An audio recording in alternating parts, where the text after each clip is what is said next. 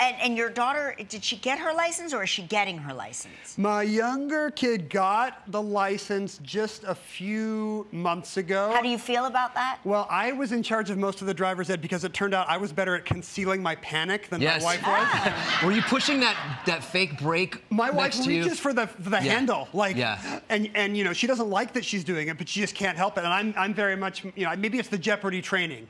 Maybe. I can pretend I'm not terrified and be like, okay, now we're going the wrong way down this one-way street. Let's talk about what we could have done differently here.